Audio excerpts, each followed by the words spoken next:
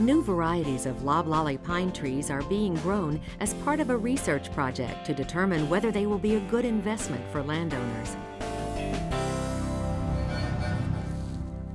Foresters at the University of Arkansas's Southwest Research and Extension Center in Hope are calling it a groundbreaking variety trial for loblolly pines, the predominant tree grown in Arkansas by private landowners.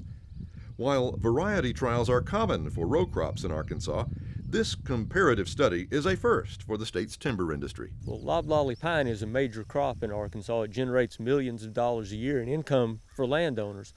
So we felt like, given all of the new varieties of loblolly pine that are available now, we really needed to conduct a variety test on loblolly pine to see what really does work. What are the varieties that are really going to be a benefit to landowners?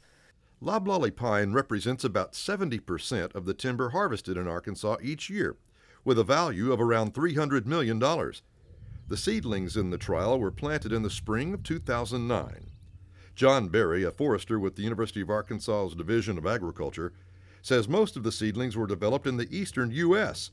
and grown under different conditions than found here. The companies that produce these are telling us they can do great things, but we feel like we need to do a variety test as an independent third party, as the university, to show whether these seedlings can really live up to the claims. That is what we hope for in the long run for the landowners, that these trees will produce a better tree than what is available right now, and that the landowner will be able to make a better profit from these trees.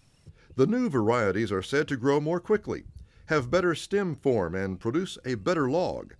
Berry says the goal of the trial is to see if that's the case when the trees are grown in Arkansas.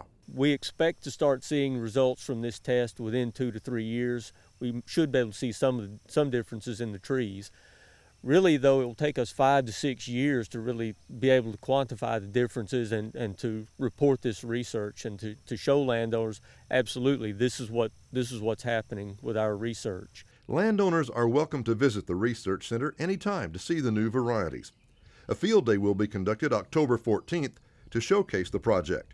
It will include sessions on how to establish a pine plantation, select seedlings, and other topics important to landowners.